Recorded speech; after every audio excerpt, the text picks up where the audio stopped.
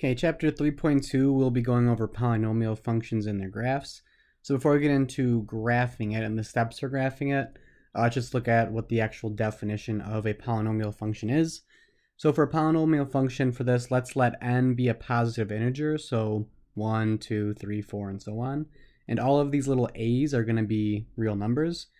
So the function f of x equals this whole nasty looking thing.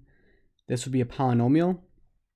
So all of these a's are just real numbers, and all of these exponents are going to be positive integers.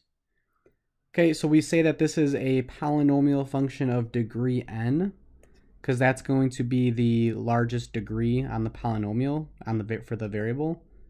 So we call those degree n polynomials. And that coefficient on the variable with the largest exponent is called the leading coefficient. And the term with the largest exponent is called the leading term. So for some examples of polynomials, we could have something like f of x equals negative 2x to the fifth minus 4x cubed minus 1. So that would be a polynomial function of degree 5 because that's the largest exponent. For another one, say g of x equals 3x to the fourth plus radical 2 times x to the second. And this would be a degree 4 polynomial because that's the largest exponent on the variable. And then for one more, it could be something like negative 3x to the fourth times x minus 2 times x plus 3. So this one looks a little different, right? Because this one is factored. It's not all expanded out. So we could still figure out the degree for this. The degree is going to be, this first one up here is 4. The next factor has a degree of 1. So does the third one. So when we're multiplying common bases, we're multiplying variables with the same base, we add the exponents. So the total degree that this is going to have is 4 plus 1 plus 1, which is going to be a degree of 6. Okay, you can also see in example A and B how it's organized where the variables are in descending order for the exponents, and that's called standard form for a polynomial. So some examples that are not polynomials, something like f of x equals negative 3 radical x plus 2x squared minus 5. So that's not a polynomial because of the radical x. We know that that equals x to the 1/2. 1/2 is not a positive integer, so that's not a polynomial. For the next one, let's say we have g of x is negative 2. Let me write this a little differently. Negative 2 over x squared plus radical 5x plus 3. So this is also not a polynomial because that variable is in the denominator. We know that if we have something like 1 over x squared, that's x to the negative 2. Negative 2 is not a positive integer, so this is not a polynomial. We'll do one more. So let's say h of x, 2x squared minus 4, all divided by x cubed minus 2x plus 1. So this is actually, since there's that big division sign here, that's actually something called the rational function that we'll get into, but that's also not a polynomial. There's a polynomial in the numerator and denominator, but the whole thing itself is not a polynomial. Okay, so some important properties of polynomials. Every polynomial is going to be a smooth function. So smooth in math means essentially that there's only rounded curves. There's no sharp corners. And polynomials are also continuous functions. So you can draw them without picking up your pencil. There's no breaks or there's no holes in them or no jumps. And the domain of every polynomial is all real numbers, so negative infinity to positive infinity. So some examples of what they might look like here. For something that is a polynomial, it might look something like this. So they're always going to have arrows on the end. So we can see that this is a smooth function because it's only rounded corners. And something that's not a polynomial might be something like this.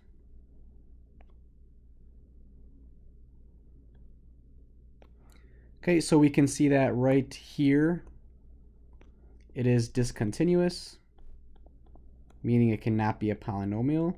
And right here there's a sharp corner. These sharp corners are called cusps. So there's two things that made this not a polynomial. Okay, so let's go over the types of polynomials. So we've done a bunch of these so far. We've seen a bunch of them up to this point, hopefully. I'm going to go by degree. So degree 0 polynomials, those are called constant functions. So remember, degree is referring to the largest exponent on the variable. So if we have something that's a degree 0 polynomial, that would be something like f of x equals c, where c is a constant. It's just a number.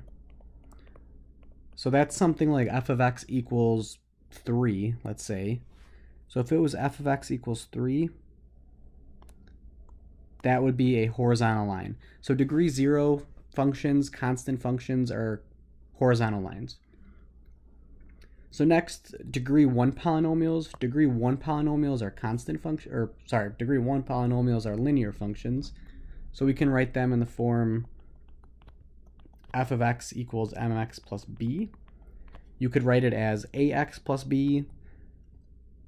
I'm just putting it in this slope-intercept form that we're used to seeing, with m being the slope of the line, rise over run, and b is the y-intercept. So hopefully we remember working with these.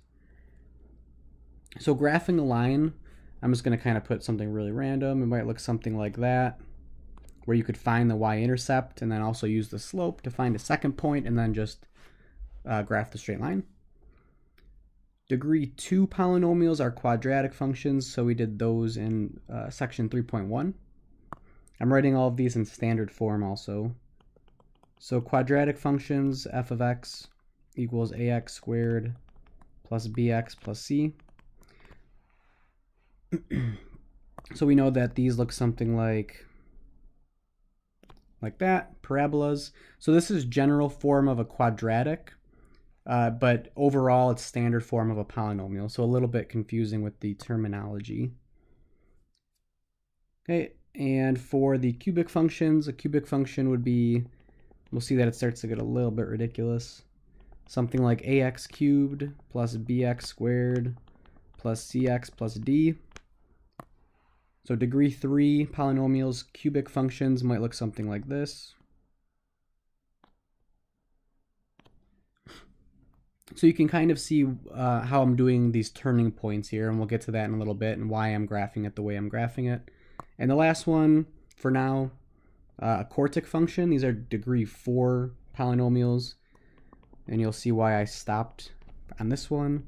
So that's something like ax to the 4th plus bx cubed plus cx squared plus dx plus e.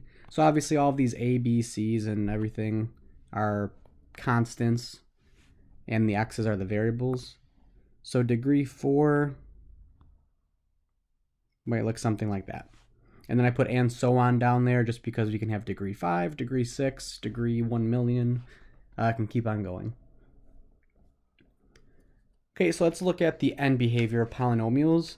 So the end behavior, when we refer to the end behavior, it's what's happening to the function as we go to the far left and to the far right of the x-axis. So if we're going to the far left, that means as x goes to negative infinity. And if we go to the far right, that means as x goes to positive infinity. And what we're going to be doing, we're going to be using something called the leading coefficient test to determine the end behavior.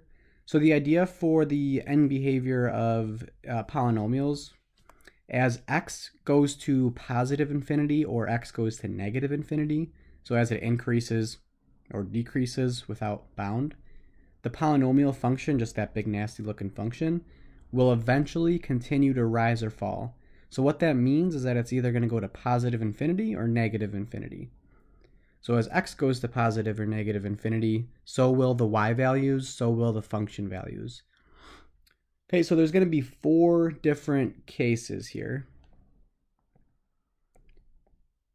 So what we have to do is we have to look at the leading term.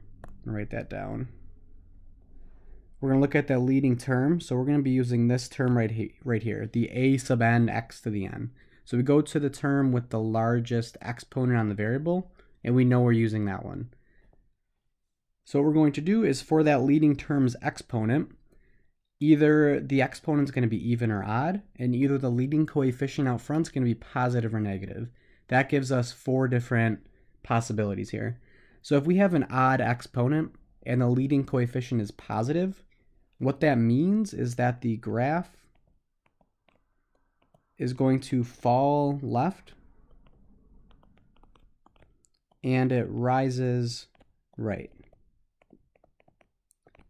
So what that means is that if we went all the way to the left on the x-axis, eventually it would fall like that.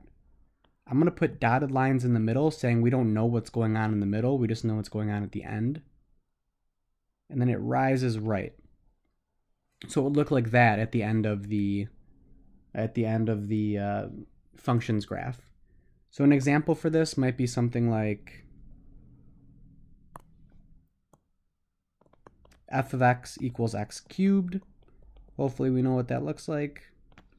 That actually almost looks exactly like that red mini graph that I just drew there. Okay, the next case is if we have a leading coefficient that's negative. So odd exponent, leading coefficient that's negative. That means the graph is going to rise left and falls to the right. So it's pretty much just the opposite of what we just did. So it's going to look something like this, where it rises to the left, dotted line for something happening in the middle, and then it falls to the right. So an example for this might be f of x equals negative x cubed. So we can see the negative out front, negative coefficient, odd exponent, so it would look something like that at the ends. So next, if we have an even exponent, so now we'll do the even exponents. Even exponent and a leading coefficient that's positive, that will be graph rises right. Graph rises right, and it also rises left. We should be more familiar with these ones because of the quadratics. So that means it rises to the left, and then it does some stuff in the middle, and then it's going to rise to the right. So like I mentioned with the quadratics, an example would be something like x squared. F of x equals x squared. We know exactly what that looks like. That's a parabola opening upwards. So rises left, rises right. For the last one here, if the leading coefficient is negative with an even exponent, that's going to be the graph. Oops. The graph falls right. And it also falls left. So that would look like an example would be a parabola opening downwards, falling to the left and to the right. So an example for this would be negative x squared, which we know what that looks like, parabola opening downwards. So you can see that when the exponent's even, it's doing the same behavior on both ends. When the exponent is odd, it's doing opposite behavior on the ends. So let's do some examples here. So let's use the leading coefficient test to determine the end behavior of the following functions. So we have f of x equals x cubed plus 3x squared minus x minus 3. So the leading coefficient, the leading term is going to be x cubed. So we literally look at nothing else here. So the reason why we look at nothing else here to tell us what's happening as x is going towards positive or negative infinity, we only look at the largest term because when x is really big, imagine as x is going to be like a million here, 10 million, 2 trillion, it's getting larger and larger. That term with the largest exponent is going to overpower every other term.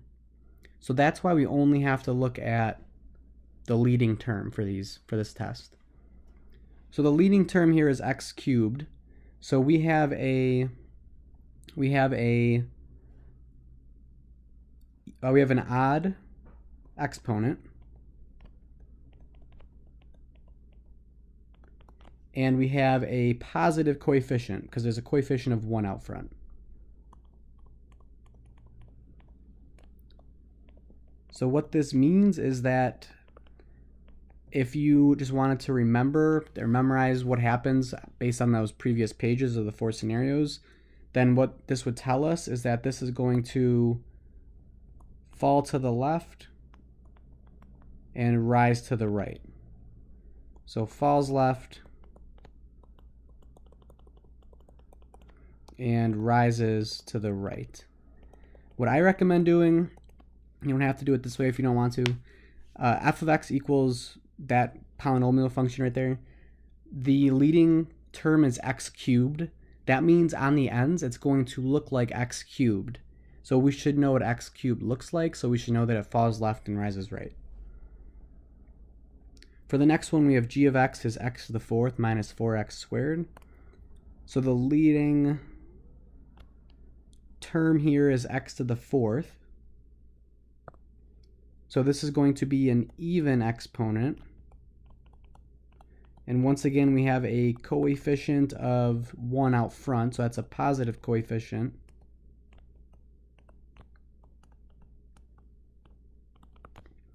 So what that means is x to the 4th is going to look like, on the ends, it's going to look like x squared, because that's an even exponent positive coefficient. So we know that it's going to rise left and then rise right. Or once again, just base it off of the last page. Okay, and then the next one, a little bit harder. We have negative, h of x is negative 4x cubed times x minus 1 squared times x plus 5. So this one's factored. So we need to imagine this expanded out. So you could distribute everything and expand it out, but it's not necessary for this. All you have to do is let's look at the exponent first. This has an exponent of 3. This has an exponent of 2. This has an exponent of 1. So that's going to be adding the exponents together when we're multiplying them. So it's going to be 3 plus 2 plus 1. That's going to give us 6. 3 plus 2 plus 1 is 6. So that means we have an even exponent. And then next, for the coefficient we have a negative 4 that's going to be multiplied. We have to go to the variable in here. The variable has a coefficient of 1. So does this one over here. So it's going to be negative 4 times 1 times 1, which is going to give us a negative 4, which is a negative coefficient. If you really wanted to, like I said, you could expand that whole thing out. It really wouldn't take that long, but it's just unnecessary. So even exponent, negative coefficient, what I think of is negative x squared, which we know opens down. So it would be falling left and falling right. So falls left, falls right. And for the next one, for D, one more. P of x, so it's that long nasty thing, 3,776x minus 49x cubed plus 806x squared plus 2,503. So this one is not in descending order in terms of the exponents. So our leading term is actually right there this time. It's actually negative 49x cubed. So just because it's called the leading term doesn't mean it's the first term. It means it's the largest variable. So we have a odd exponent and we have a negative coefficient.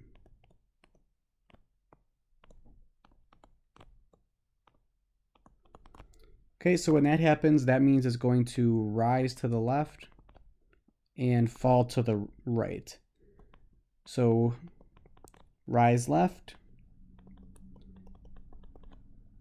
and falls right. So I'm drawing it out like that and writing it out like this just to kind of drive home both points just so we know what I'm talking about when I write it out. Okay, so those are essentially the 4 examples that we can get, the 4 different scenarios that we can get for end behavior for polynomials, the only 4 different cases. Okay, next, so let's look at the x-intercepts for how we find x-intercepts. So x-intercepts, this goes for any function, but we're obviously just talking about polynomials here. What we're going to do is we set the function equal to 0, and we solve it for x. So finding where it crosses the x-axis, set the whole function equal to 0 and solve for x. We can call those the x-intercepts, the zeros, or the roots. They all mean the same thing. So what we're going to have to do most of the time here is actually factor the polynomial. So really, really important to remember how to factor and then apply the zero product property. And like I just said, really important, recall these factoring techniques. Greatest common factor, factoring a quadratic trinomial, grouping, and difference of squares. And another little note to keep in mind is that a degree n polynomial will have at most n x-intercepts. So if it was a degree 4 polynomial, it would have at most 4 x-intercepts and no more, but it could have less. So let's do some examples and then I'll just graph them real quick just so we can see them. So we'll start off easy. F of x equals x minus 4. Well, if we wanted the x-intercepts, we set it equal to 0. So x minus 4 equals 0. Add 4 on both sides, we get x equals 4. So we should have known that because we should know how to graph f of x equals x minus 4. It's just a line. So the x-intercept is right here. Slope of 1 would look something like this. So it's a line. This is a linear function.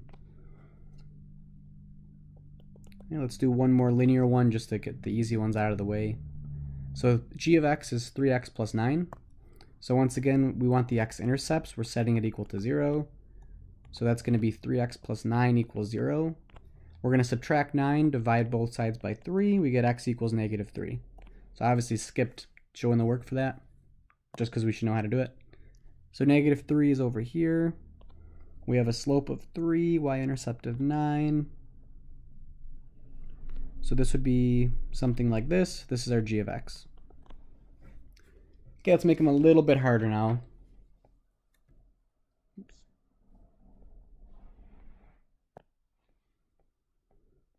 So now we have a quadratic, so degree 2. So we have h of x is x squared plus 5x plus 6. So what we're going to do is we're going to set it equal to 0, set h of x equal to 0. And that's going to be x squared plus 5x plus 6 equals 0. So remember, when we're trying to find a quadratic set equal to 0, you're going to want to try to factor it first because that'll make it easier. If not, quadratic formula always works for quadratics. This does factor. It factors as x plus 2 times x plus 3, two numbers that multiply to 6 that add to 5, 2 and 3, both positive. And the next thing that we're going to do is the zero product property. So you can set it up like this if you want, you don't have to. So the only way something times something is 0 is if one of those are 0. So we set each factor equal to 0 separately, and then we solve them. So for the left-hand side, subtract 2 on both sides, we get x equals negative 2. Right-hand side, subtract 3, we get x equals negative 3. Okay, so those are our x-intercepts. So if we wanted to graph it, it would actually look something like this. So there are the x-intercepts. So it'd be a quadratic. So maybe something like that, not perfect, but good enough. Okay, and the next one we have p of x is 2x cubed minus 4x squared. So once again, we are setting this equal to 0. So 2x cubed minus 4x squared equals 0. So this time, remember the factoring techniques, this time we're going to need greatest common factor. We're going to need a GCF. The greatest common factor here is 2x squared. So make a little note that this is a GCF factoring. And then what we're left with, so remember we divided it out front. We're left with x for the first term minus 2 for the second term. So we have two different factors here. We have 2x squared. Set that equal to 0. And then x minus 2 equals 0. So that's the zero product property again. And then we solve them separately. We end up getting x equals 0 and x equals 2. So if we graph this, obviously we're going to get into other ways that, details that we need to graph it. We have our x-intercepts. This will look something like this. So you can see how right here at the origin, at that one, it doesn't cut through it directly. It touches it and bounces back the way that it came, and then it goes through at x equals 2. So there's a reason for that, and we'll get to that in a little bit. Okay, and then for the next one, we have g of x is 2x cubed minus 18x squared minus 20x. Okay, so we set it equal to 0. So 2x cubed minus 18x squared minus 20x equals 0. So once again, always think GCF first. It won't always be GCF, but think GCF first. So there is a GCF here of 2x. So I'm going to write down GCF. And we divided it out, so what we're left with inside here is x squared minus 9x minus 10. So we're not really done factoring yet. Let's keep on going. We can factor that quadratic in here, x squared minus 9x minus 10. Two numbers that multiply to negative 10 that add to negative 9. This would be x minus 10 times x plus 1. So your goal is to kind of get it down to linear factors if you can, meaning all of these factors are degree 1 on the variable. So now that we have all of those easy factors to work with, let's set them all equal to 0. So either 2x is 0, or x minus 10 is 0, or x plus 1 is 0. So we solve them all separately. We divide for 2x equals 0, divide both sides by 2, we get x equals 0. X minus 10 equals 0, add 10 to both sides, get x equals 10. X plus 1 equals 0, subtract 1 on both sides, x equals negative 1. So if we were to, I'm just going to plop these down on the graph on the right. We have, what do we have? Negative 1, 0, and 10. So if we were to graph this, it would look something like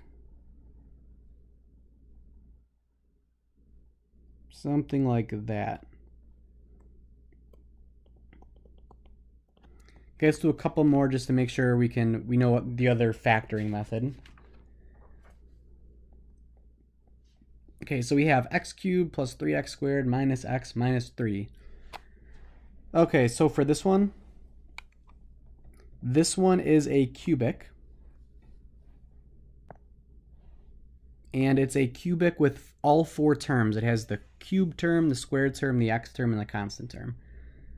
So let's see what happens when we try to set it equal to 0. So setting this whole thing to 0. So originally we might think maybe we can factor out a GCF. There's no GCF here. That constant term of negative 3 kind of ruins that. What we have to do here is the factoring technique called grouping. So this is going to be grouping. This is really common with cubic polynomials with all four terms in them. So what we do is we group the first two terms together with parentheses. And then we group the second two terms. But since there's a negative x, what we have to do is put plus and then minus x minus 3. Because if we just put the parentheses after the negative, we'd actually be changing the expression for those two terms. So now what we're going to do is we go in each one of those set of parentheses separately and take out the GCF, factor out the GCF. So the GCF from the first one is going to be x squared, and then we're left with x plus 3. So our goal is to get an x plus 3 left over in the second one. To do that, we have to factor out a negative 1. So we get minus parentheses x plus 3. So the reason why we did that, the reason why that was our goal, is because now we can rewrite this by factoring out another main GCF of x plus 3. We're going to be left with x squared for the first term, which is right here. And then we're going to be left with minus 1 right there. So x squared minus 1. Okay, I'm going to factor x squared minus 1 using difference of squares. So x squared minus 1, it can be written as x minus 1 times x plus 1. So now it's completely factored. So what we can do is set all of those factors equal to 0. So x plus 3 equals 0 gives us x equals negative 3. X minus 1 equals 0 gives us x equals 1. And x plus 1 equals 0 gives us x equals negative 1. I'm just going to write down that this was difference of squares in here. Okay, so I'm going to plot these points. So negative 3, negative 1, and 1. So if we graph this and figure out the other information that we still haven't done yet, it would end up looking something like this. And this is our function f of x. Okay, let's do one or two more just to make sure we got, this is usually one of the hardest parts, that's why I have a lot of examples here. So for the next one, h of x is x cubed plus 2x squared minus 4x minus 8. So this is also going to be grouping.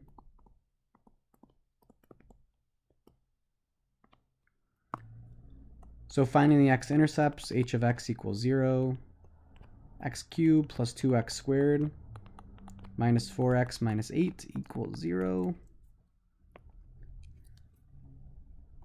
So we're going to group these first two terms, x cubed plus 2x squared plus negative 4x minus 8. So we have to pull that same little trick that we just did. So the GCF from the first group is going to be x squared. We're left with x plus 2. So we need an x plus 2 left over in the next one, which means we have to factor out a negative 4, which would give us the x plus 2 left.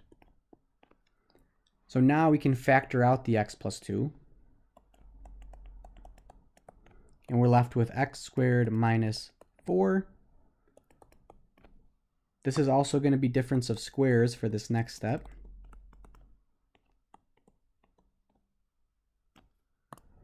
So x squared minus 4 can be rewritten as x plus 2 times x minus 2. So what I'm going to do here, we could set all of these factors equal to 0 right now, right? They're all linear factors. Since we have two x plus 2's being multiplied, I'm going to rewrite that as x plus 2 squared. And there's a reason why I'm doing it, which we'll get into in 1 second. So that's going to be setting these factors to 0, x plus 2 squared equals 0, and x minus 2 equals 0. The right-hand side will give us x equals 2. On the left-hand side, we would square root both sides, and then we would subtract 2. So we get x equals negative 2. Okay, and if we were to graph that, here's negative 2, here's 2. That would look something like that. Oops. Okay, so let's do maybe one more here. Yeah, just one more before we get into the next thing. So we have g of x is negative x to the fourth plus 4x cubed minus 4x squared. So that's going to be negative x to the fourth plus 4x cubed minus 4x squared equals 0. Okay, so what I'm going to do for this one is I'm going to factor out a GCF. So I'm going to write GCF first just so we know. The GCF I'm going to factor out, the leading term here has a negative in it, so I'm actually going to factor that out. So I'm going to factor out negative x squared for the GCF. We would be left with x squared minus 4x plus 4. A little bit trickier because we have to negate every term in the parentheses. That quadratic inside can be factored. Two numbers that multiply to 4 that add to negative 2, or negative 4, are negative 2 and negative 2. So we can factor that as x minus 2 times x minus 2 equals 0. And just like last time, what I'm going to do is I'm going to write those two factors together using an exponent. So that's going to be x minus 2 squared, since there was 2 of them being multiplied. And now I'm going to chop it up. Set that factor to 0, set this factor to 0. The one on the left, we can negate both sides and then take the square root. We would get x equals 0 either way. Right side, square root both sides, add 2, we get x equals 2. So 0, 2, and it would look something like that. And this would be our function g of x. Okay, so let's think back to the end behavior real quick. The end behavior for this function, if we looked at this first term, negative x to the fourth, that is an even exponent with a negative coefficient. That means it falls to the left and falls to the right. So that's how I knew to draw it falling to the left and falling to the right. The reason why I knew it didn't cut through at these x-intercepts and it hit them both and bounced back was because of these exponents on the factors. If it's an even exponent, that means it touches it and bounces back. If it's an odd exponent, that means it cuts through the x-axis at that x-intercept. So that's why I knew to draw it like that. And that is something called multiplicity, which we'll be doing right now. So the multiplicity of zeros, just like I just mentioned, it tells us if the curve is going through the x-axis at the x-intercept, or if it's touching it and turning around the way it came. So what we're going to do is, the way that I think is the easiest, is to rewrite the function as a product of its factors. So that's why I was rewriting factors instead of like x minus 2 times x minus 2.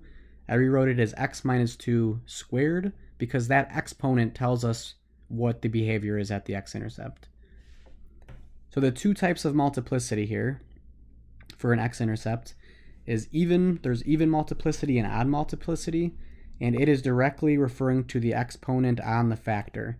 So if there's even multiplicity, that means there's an even exponent on the factor, and that means it touches the x-axis and turns around at the x-intercept. So let's say we have an x-intercept right here, and let's say we know it does this. Let's say that's some function. Since it touches it, here's the x-intercept, it touches the x-axis and then turns around the way that it came, the function stayed positive, we would say the x-intercept has even multiplicity.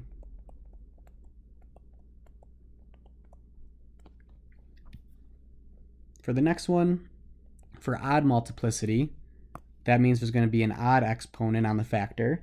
That means it's going to completely cross through the x-axis at that intercept. So maybe something like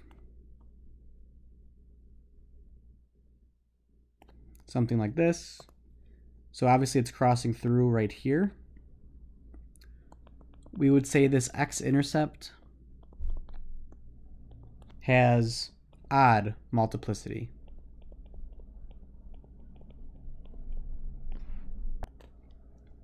So let's do some examples here. So let's find the zeros, which means x-intercepts. Find the x-intercepts and the multiplicity of each x-intercept. So for the first one, we have f of x is negative x squared times x minus 2 cubed. So we want the x-intercepts, so we set it equal to 0. So we have negative x squared times x minus 2 cubed equals 0. So this is nice and factored for us already, so we can just use the zero product property and say, well, that either means negative x squared equals 0 or x minus 2 cubed equals 0. So we could, on this left-hand side one, we can negate both sides and then take the square root. That would just give us x equals 0. Right-hand side, what we would have to do for this one is we would have to cube root both sides, but that would just give us x minus 2 equals 0, which would just give us x equals 2. So let's figure out the multiplicity for each one. So what we have to do is we have to look at the exponents on the factors. So here's one exponent, here's the other exponent. So this means it's going to be, for x equals 0, since it was a 2, that's going to be even multiplicity. That means at that x-intercept, it's going to touch it, the x-axis, and turn back. For x equals 2, we had a 3 as the exponent, which is going to be an odd number. So this has odd multiplicity, which means it's going to completely cut through the x-axis at x equals 2. So we have x equals 0, x equals 2. You could also consider end behavior here, and we could graph it pretty accurately. So it's going to touch 0, it's going to turn around, and then it has to cut through at x equals 2. So it would look something like that.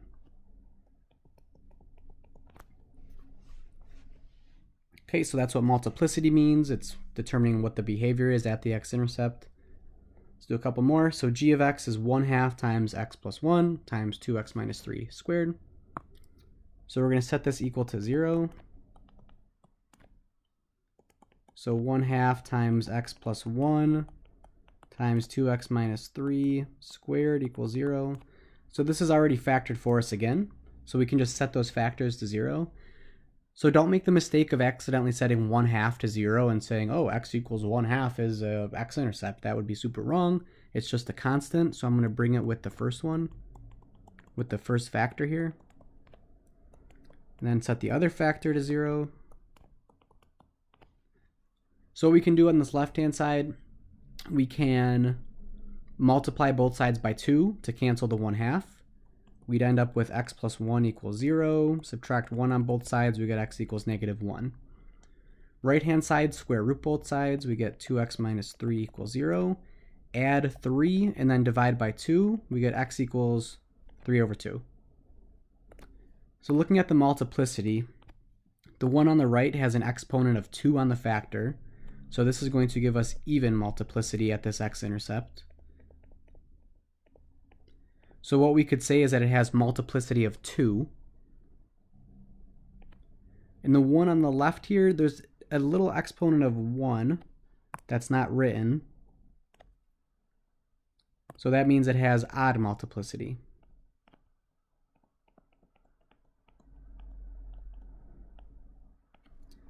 Okay.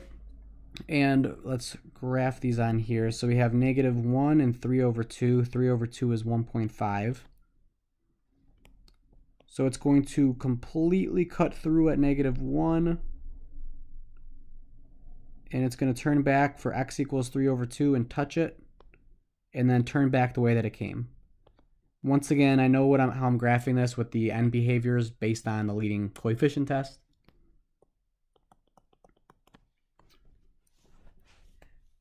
Okay, so let's do a couple more here. So we have h of x is x times x minus 4 squared times x plus 2 cubed. So we're going to set it equal to 0. So we're setting this whole thing equal to 0. I'll go a little bit faster here. So it's already factored once again. So that means either x is 0 or x minus 4 squared is 0, or x plus 2 cubed is 0. So solving all these separately, we already have x equals 0. We would get x equals 4 for the second one, x equals -2 for the third one. So let's look at the multiplicities. For x equals 0, there's just a coefficient of, there's just an exponent of 1 there, which is odd. So this is odd multiplicity. X minus 4 factor has an exponent of 2, so this has even multiplicity.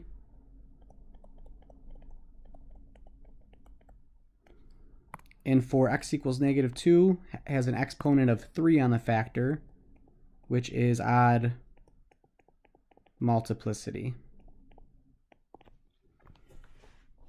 Okay, so let's plot these down real quick. We got -2, 0, and 4. So we know it cuts through at -2 because it was odd multiplicity. And then it's going to cut directly through at 0 because of odd multiplicity once again. And then at x equals 4, it had even multiplicity, so it's going to come back, touch it, and then bounce back. Okay, let's maybe do 2 more. So f of x is 3x cubed minus 6x squared plus 3x. So setting these finding these x-intercepts, setting the function equal to 0. So this time you probably realize 3x cubed minus 6x squared plus 3x is not factored. So we have to factor it. And this is going to be using GCF. So I'm going to factor out a 3x here. And we're going to be left with x squared minus 2x plus 1. We can factor that quadratic. Two numbers that multiply to 1 that add to -2. That would be x minus 1 times x minus 1. And just like before, I'm going to write that as x minus 1 squared. Okay, so now it's factored, so that means either this factor has to be 0 or this one has to be 0.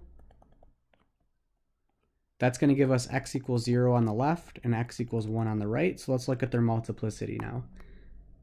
So for 3x equals 0, 3x has a exponent of 1 up there that's not written, which means it has odd multiplicity.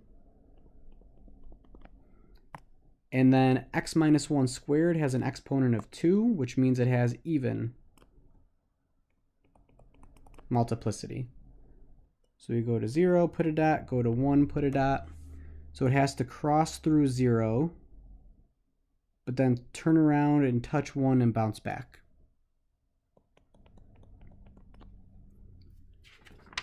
Okay, one more and then we'll get to graphing and get to how I'm actually going through and graphing these. So h of x, x cubed minus 3x squared minus 9x plus 27. Take it, set it equal to 0.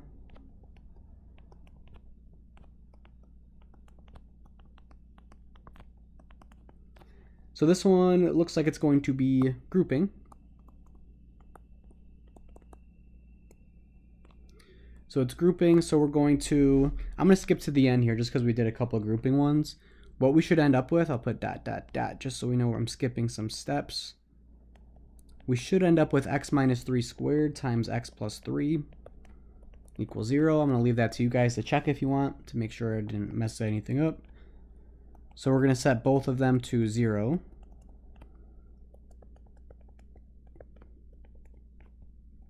From the first one, we get x equals 3.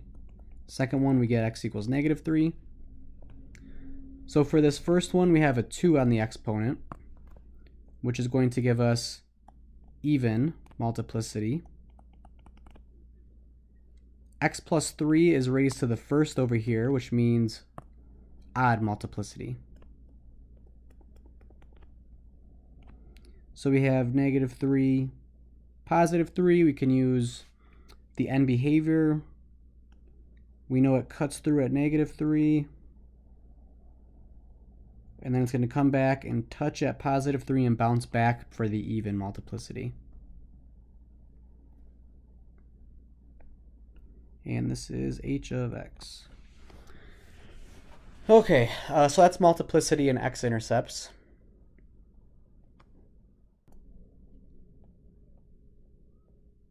So next, let's do turning points.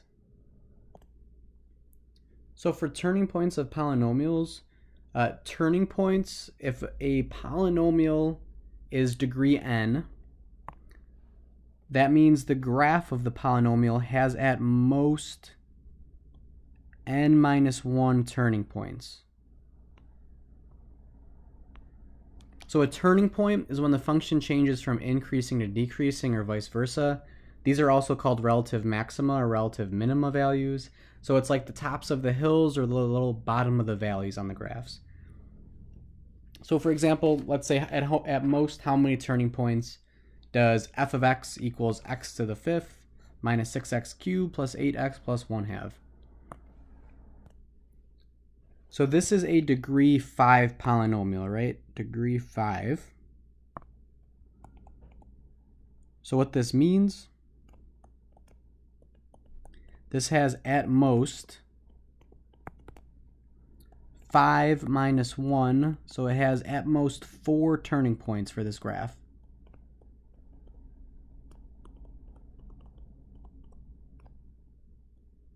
So it doesn't have to have 4, but it has at most 4. So what this means, it might look something like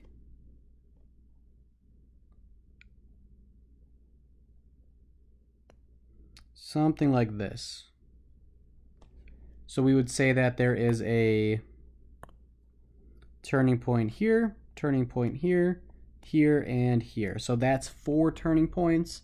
So at most 4 turning points. Obviously, I just kind of freehanded that and drew that quickly, but that's what the turning points mean. Okay, so that's probably the easiest step that we'll be doing for this, for graphing these. Okay, so we're almost to the actual graphing part. I think there's like one more thing, and that is the symmetry. So symmetry of a graph. So there's either going to be, the way that we're doing it, this isn't the only type of symmetry. There can be y-axis symmetry, or there can be origin symmetry. Y-axis symmetry means it is an even function. Mathematically, that means f of negative x would equal f of x. So for example, let's say we had something like f of x equals 2x to the 4th minus x squared plus 1. So what we would try to do is we would see what is f of negative x. So you'd plug in a negative x everywhere there's an x, and then you would simplify it. Negative x to an even number is just positive x to an even number, because the negatives will cancel out when they're grouped in evens being multiplied. So this would just be 2x to the 4th. Negative x squared is positive x squared, but it's still going to be minus because there was a minus in front of it. So what we have right here, 2x to the 4th minus x squared plus 1, is actually the same thing as just f of x, right, from what we started with. So since f of negative x equals f of x, that means it is an even function with y-axis symmetry. So if we were to graph it, it would look something like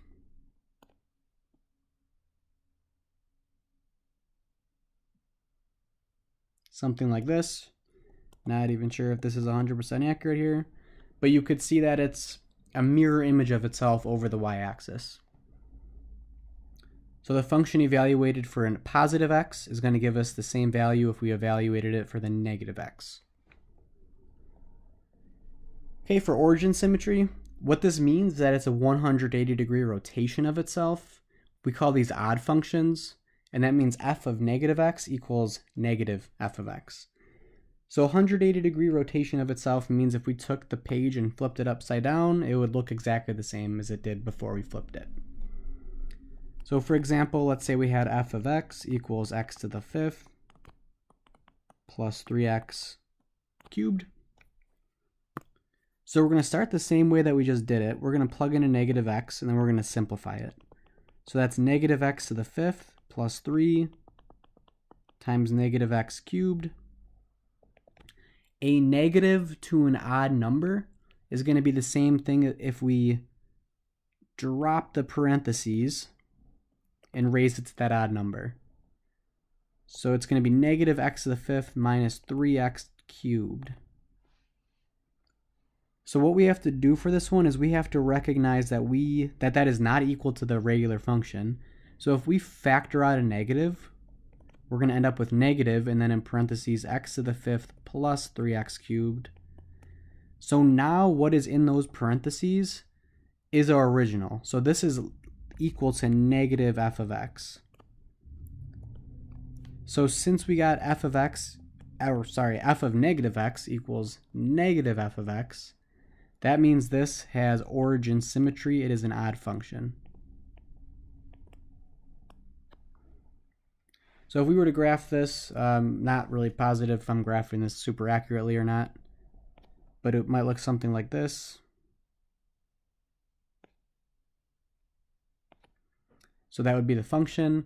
So notice that if you flipped your laptop over 180 degrees, it would look exactly the same as what it looks like before you flipped it over. So that means origin symmetry, 180 degree rotation of itself.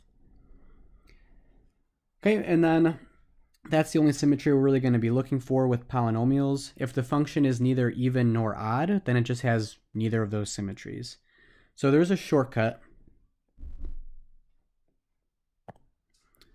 The shortcut is written down here.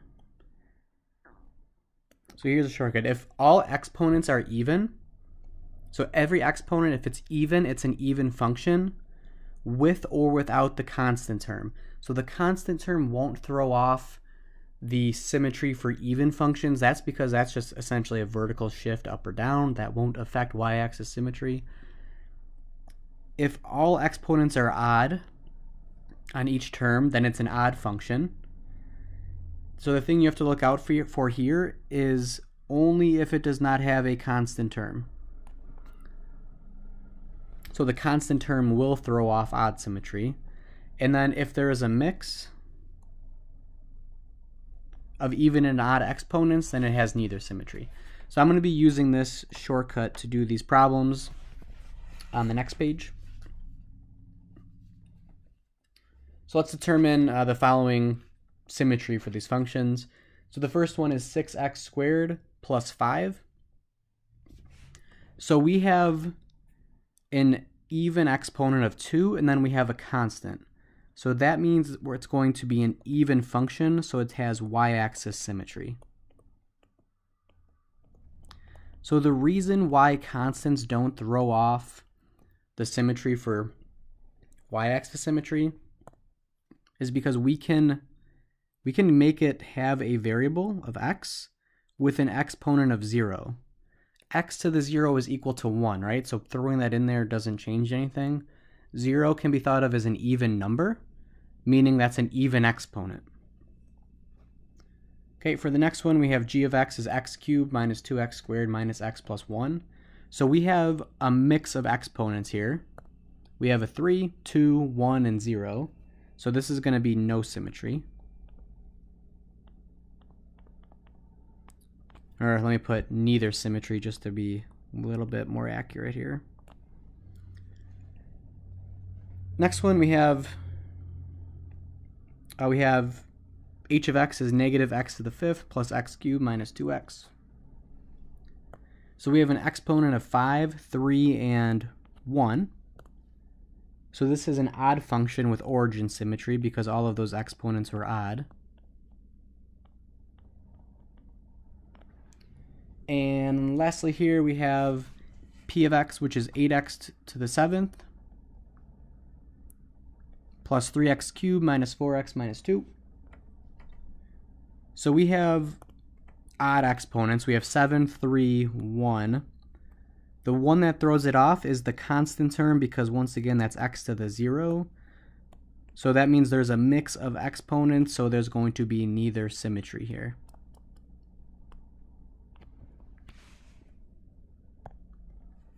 Okay, so now let's get into graphing it using everything we just did. So here are the kind of general steps for graphing polynomials. So we're going to determine the end behavior, which once again is the leading coefficient test. We're going to find the x-intercepts by setting the function equal to 0 and solving for x. And then also in that same step, determine the multiplicity, which that's usually going to be the only step that is long. Third step, we're going to find the y-intercepts by evaluating f of 0. Step 4, we're going to determine the maximum number of turning points. 5, if there's any symmetry, what we just did. And then 6, we're just going to plot all of those points and then connect them with a smooth continuous curve. Make sure you have arrows on the end of the graphs also. Okay, so let's do a couple examples.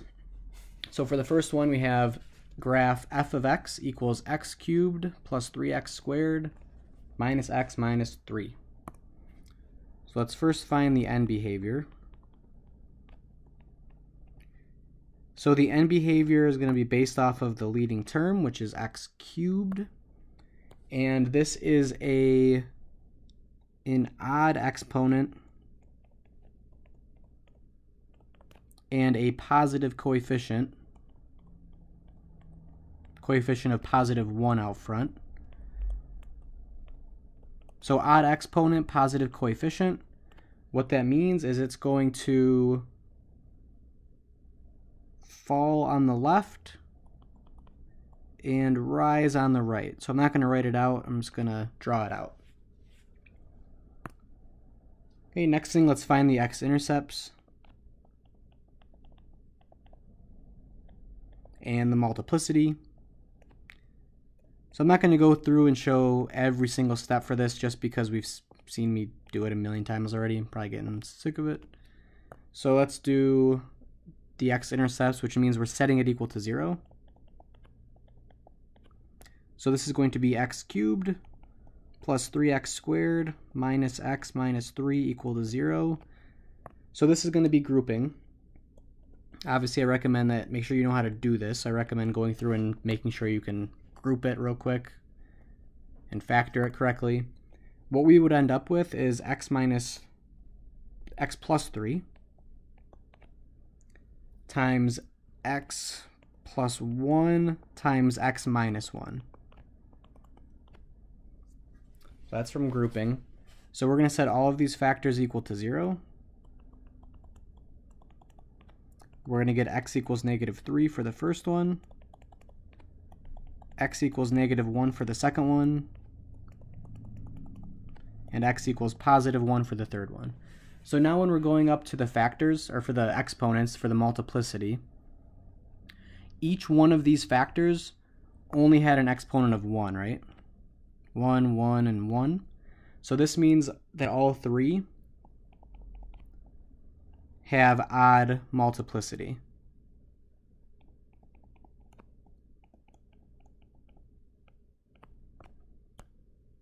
Okay, and then for the next thing, let's do, so we know that at each one of those x-intercepts, negative 3, negative 1, and 1, it's completely crossing through the x-axis. So now let's do the y-intercept. There's always going to be just one y-intercept, because if there wasn't, then it wouldn't be a function.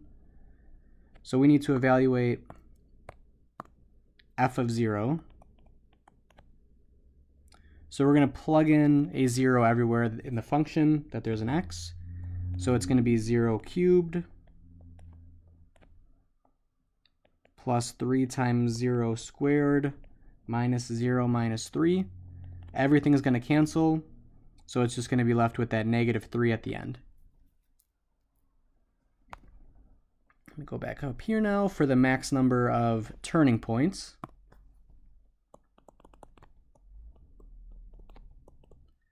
So max turning points is probably the easiest one. That's just going to be n minus 1. This is a degree 3 polynomial, so that means it's going to be n minus 1, so 3 minus 1. So there's going to be 2. There's going to be 2 maximum turning points here. And 5 for symmetry, we can use the shortcut. You won't always be able to use this shortcut for every single type of function by any means. Polynomials, you can always use the shortcut though. Just make sure it's expanded out. So symmetry, there's a mix of exponents here, right? There's a 3, 2, 1, and constant term. So there's going to be neither there's going to be neither y-axis symmetry or origin symmetry. So I'm just going to put neither symmetry. In step 6, plot some points. So obviously don't have to write that. Just going to start plotting them. So let's plop down these x-intercepts. Oops. So we have -3, -1, and +1. And let's plop down that y-intercept. The y-intercept is -3. So now I'm going to use the end behavior here. So the end behavior, we said it falls to the left and rises to the right. So I'm going to go to the leftmost x-intercept. We know it's going to fall. And then the rightmost one, we know it's going to rise.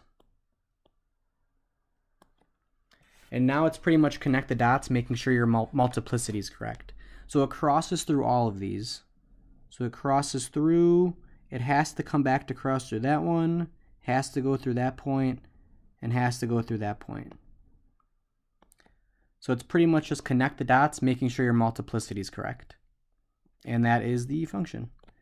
The only thing that we don't have completely accurate is if you see this little maximum value right here, that turning point, I'm not positive that that's at the correct point, but that's okay. Just has to be decently accurate. Okay, so let's do the next one. So we have f of x equals 2x to the 4th plus 8x cubed plus 8x squared. So for this one, let's start off the same way, let's find the end behavior.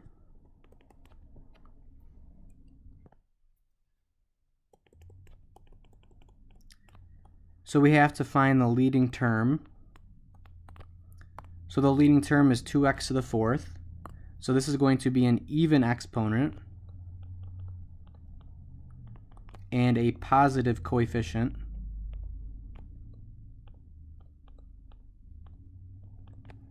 So that means it's going to rise to the left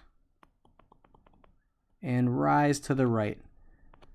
So even exponent, positive coefficient, I think of y equals x squared. So it's parabola opening upwards on both sides. So next, let's find the x-intercepts.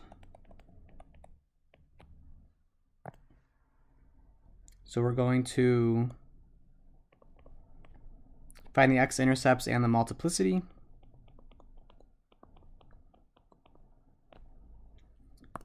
So setting it equal to 0.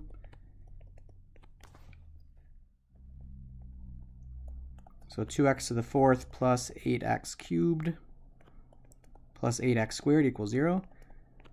So once again, I'm going to skip to the factored version. This is going to be using GCF, and then it's also going to be factoring a trinomial, factoring the quadratic afterwards. So we're going to end up with 2x squared times x plus 2 squared. We're going to set both of those to 0.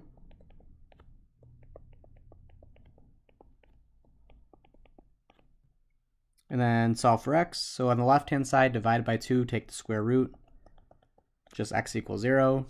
On the right, square root both sides, subtract 2. We get x equals -2. Okay, and then for the multiplicity, we have to look at the exponents. On the factors, we have a 2 up there, a 2 up there. So both have even multiplicity. Which means for both of them, it's going to touch the x-intercept and bounce back the way that it came. It's not going to completely cut through it. Okay, next for the y-intercept.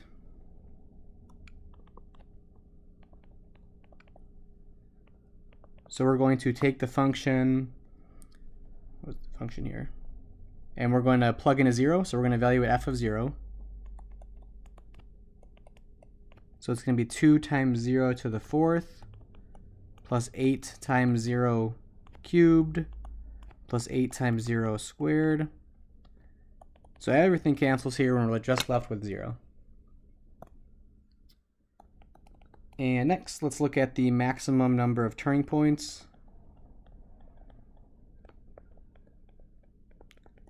Once again, this one's going to be pretty easy. It's just going to be n minus 1. This is a degree 4 polynomial, so 4 minus 1. So at most, there's going to be 3 turning points here. And for the last step, for the symmetry, let's go back up here.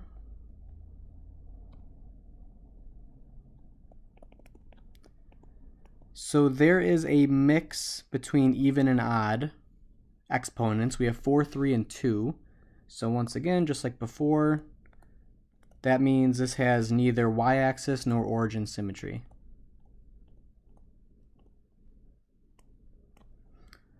Okay, so let's graph it. So we're going to have, let's graph the x-intercepts here of 0 and negative 2. And then let's graph the y-intercept of 0, which is already right there because it was at the origin. And let's see, what else do we have here? So let's use, I guess we can just graph it now. Let's use that m behavior. So it's going up on both sides. It's rising on both sides.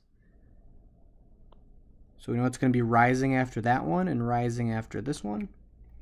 And now let's look at the multiplicity and fill in the gaps here and connect the dots. So it has to come down and touch it and bounce back because it was even multiplicity. The next one also had even multiplicity, so it has to do the exact same thing.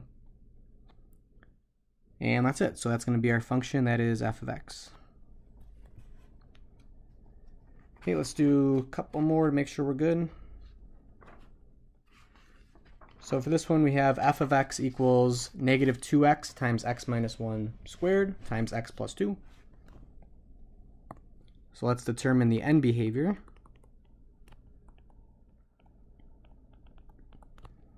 So the leading, so it gets a little harder for these ones. The leading term, I'll write this one down.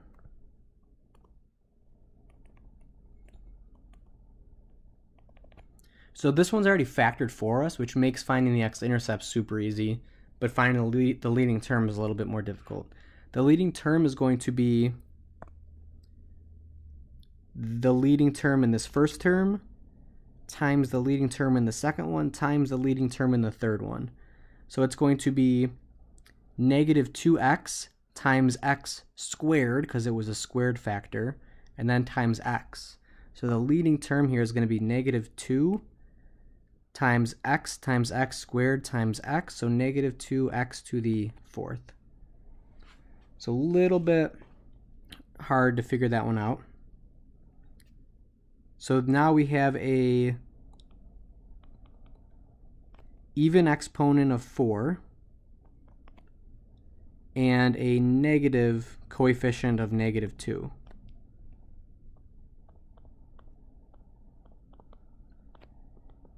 So even exponent, negative coefficient, it's going to fall on both sides.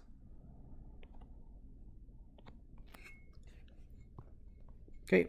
So next, that's probably one of the hardest parts for this particular question. Next, x-intercepts and the multiplicity.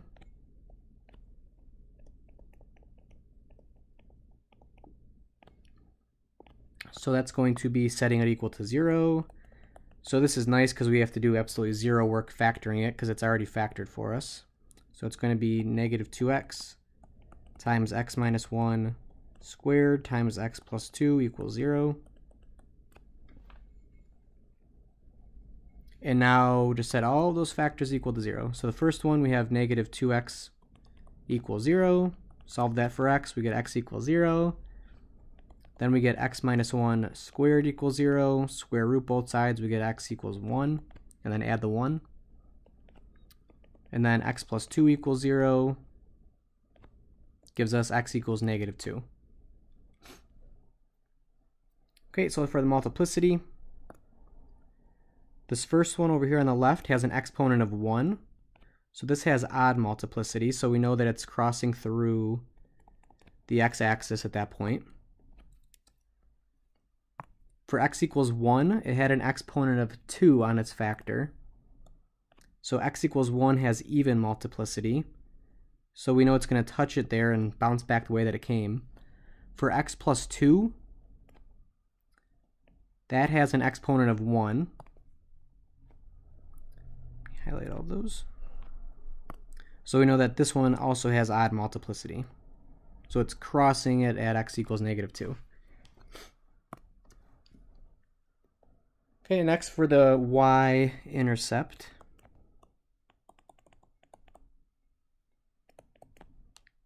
And we're going to evaluate f of 0 again. So maybe just a little more work than usual with this one. So plugging in a 0, -2 times 0 times 0 minus 1 squared times 0 plus 2. This whole thing is going to be 0 because of that second number, that second right after the -2. That's a 0 multiplying everything, so it's 0. And next, for the max number of turning points.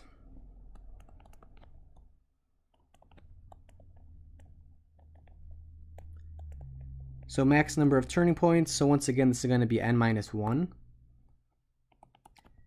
So we said the leading term was -2x to the 4th. That means this is a degree 4 polynomial, so 4 minus 1 equals 3. So maximum 3 number of turning points. And then lastly, for the symmetry,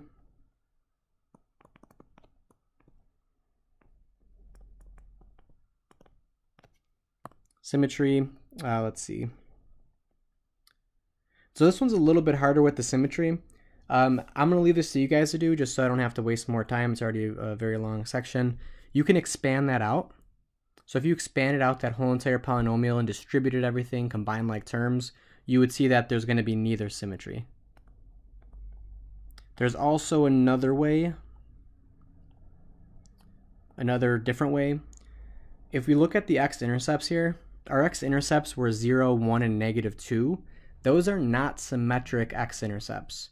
So there's no way we can plop those down here. So let's see, write them down. So we have -2, oops, and 0, and 1. No matter what we try, we can never get this to be y-axis symmetry or origin symmetry, because they aren't symmetric. Okay, so now let's fill in the rest of the stuff here. So let's look at the end behavior. So it's falling on both sides. So that means I'm going to go over here to the leftmost point and make it falling. Go over here, make it falling, and then connect the dots using the appropriate multiplicity, as well as the max number of turning points. So the multiplicity at -2 is odd. So we know it's cutting through. At 0, we said it was odd, so it's cutting through. I believe we said it was odd, yep. So it's cutting through, and then at 1, we said it was even. So it's touching it and bouncing back. So obviously not perfect, because there's not really... I'm going to erase that, actually. Okay, there we go. Looks a little better now, and that is our function f of x. So it does have a maximum, it does have 3 turning points, 1, 2, 3. Okay, so let's do, I believe this is one more. Yep, one more, and then we'll do one more small thing, and then we'll be good. Okay, so let's say we have f of x is x cubed plus x squared minus x minus 1. So the end behavior here.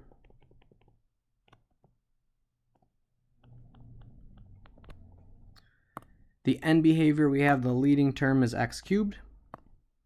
So that's going to be an odd exponent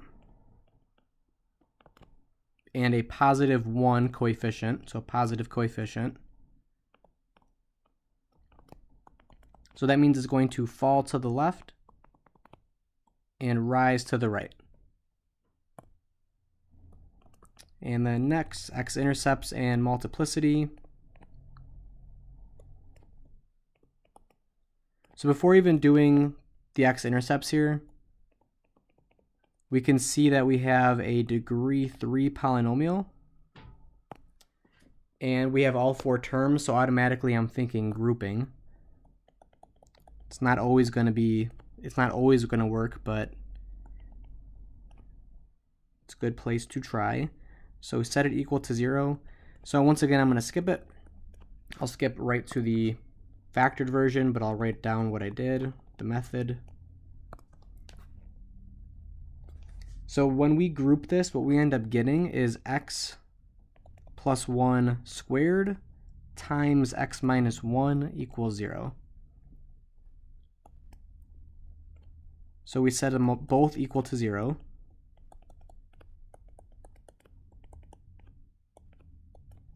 We get x equals negative 1, and we get x equals 1.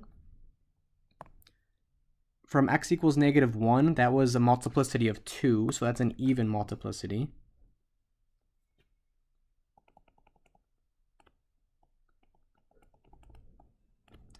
And x minus 1 equals 0, giving us x equals 1, had an exponent of 1 there, which means it has odd multiplicity.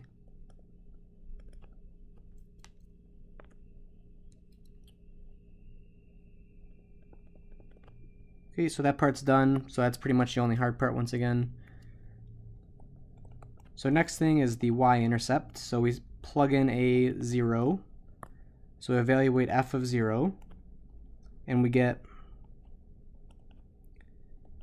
0 cubed plus 0 squared minus 0 plus 1. What was that, minus 1? So we get negative 1 is our y-intercept. Yep. Okay, and then for the next thing, for the max number of turning points, this was a degree 3 polynomial. So n minus 1, that's going to be 3 minus 1, so there's going to be at most 2 turning points. And lastly, for the symmetry,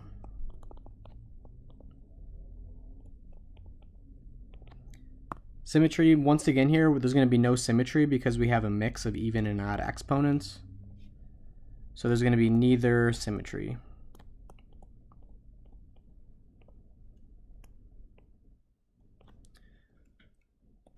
Okay, so let's graph it. So we plot the points for the x-intercept, negative 1 and 1. We have a y-intercept of negative 1. And let's use the end behavior. We said it was falling to the left and rising to the right. So now we connect the dots based on the multiplicity. X equals negative 1 was even multiplicity and x equals 1 was odd. So it has to touch at negative 1 and bounce back, go through the y-intercept, and then it's cutting through x equals positive 1. And that is our function f of x. Okay, so one more thing. The intermediate value theorem, which we can abbreviate IVT. So this theorem is actually really powerful. This intermediate value theorem, it tells us where we can find x-intercepts. So it doesn't tell us what they are, but it tells us essentially where they are between two different points where we can find them.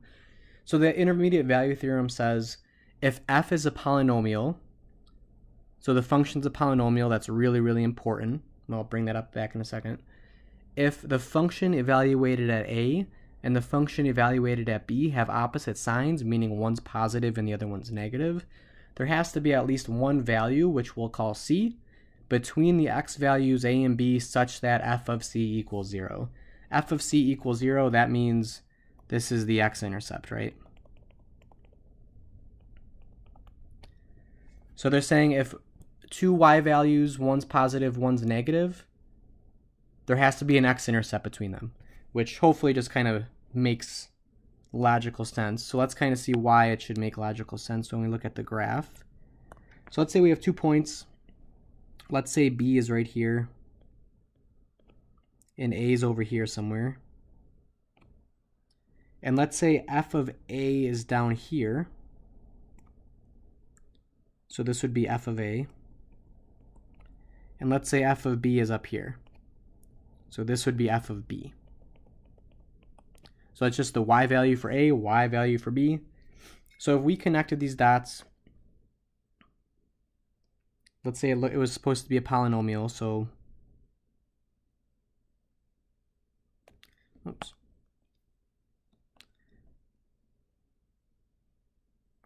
So let's say it looks something like this. Then there's a value right here in this case.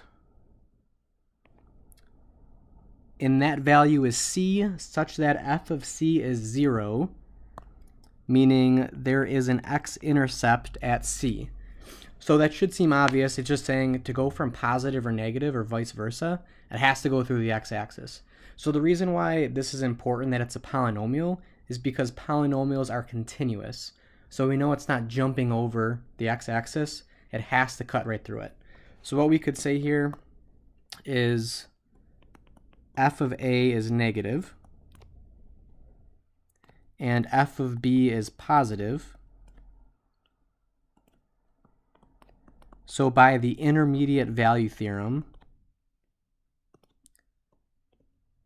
we must have a c value such that f of c is 0. Okay, so let's do an example. Just do one example. So let's show that f of x equals x cubed minus 2x minus 5 has a real 0 between x equals 2 and x equals 3. So what that is saying is that that function has an x-intercept between x equals 2 and x equals 3. So what we have to do is we have to show that f of 2 and f of 3 have opposite plus or minus signs. So one's going to be negative, one's going to be positive. So let's evaluate them. So let's find f of 2. So we're going to plug in a 2, so it's going to be 2 cubed minus 2 times 2 minus 5. That's going to be 8 minus 4 minus 5, which is negative 1. And then evaluate f of 3. So that's going to be 3 cubed minus 2 times 3 minus 5. That's 27 minus 6 minus 5 is 16. Okay, so taking a look at what we got here, f of 2 is negative and f of 3 is positive. So I'm going to write this out like a good kind of conclusion here. So since f of x is a polynomial, if it's not a polynomial, we can't even really mention this unless it's continuous over that interval.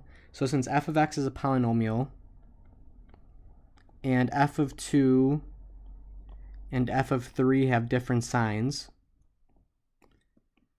one's positive, one's negative, by the intermediate value theorem, f of x must have a 0